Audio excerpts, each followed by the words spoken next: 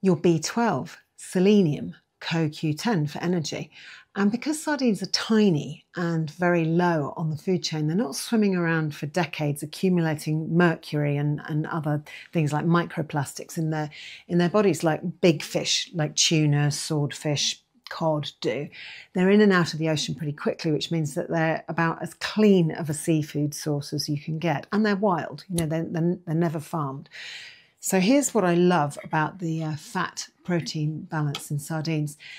These omega-3s and other short-chain fatty acids go straight to your liver and convert into ketones. And ketones, this is really important, ketones can't be stored. You either burn them or you pee them out. So it's an energy molecule that your body cannot hoard. So you're literally training your metabolism to burn fat in real time.